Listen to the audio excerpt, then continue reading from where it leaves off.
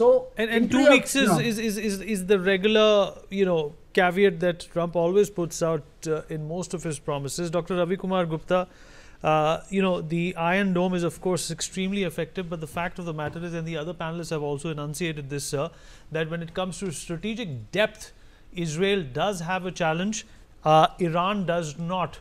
How does that change the equation here, especially with this new system coming in?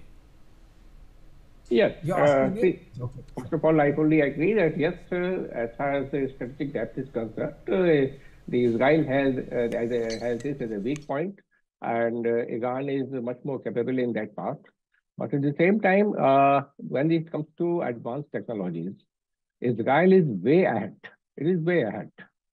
So I'm sure that they know their weakness, and they will be definitely taking care of different means how to overcome that weakness as far as the strategic depth is concerned.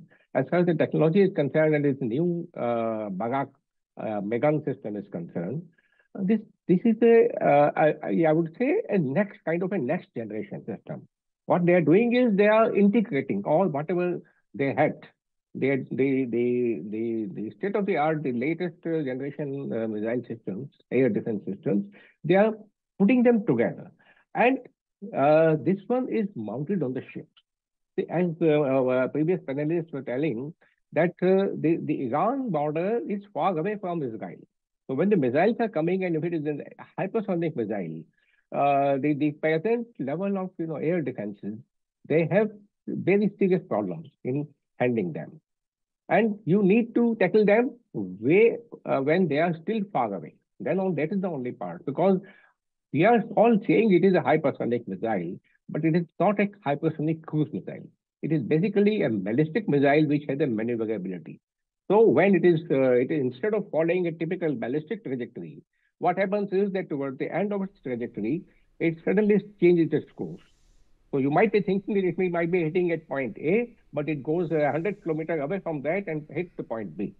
So that's the real problem. And I think in that aspect, this particular ship-mounted system, and they have to have a larger number of these systems, as not only ship-mounted, but also the mobile systems which can take care, and all integrated together.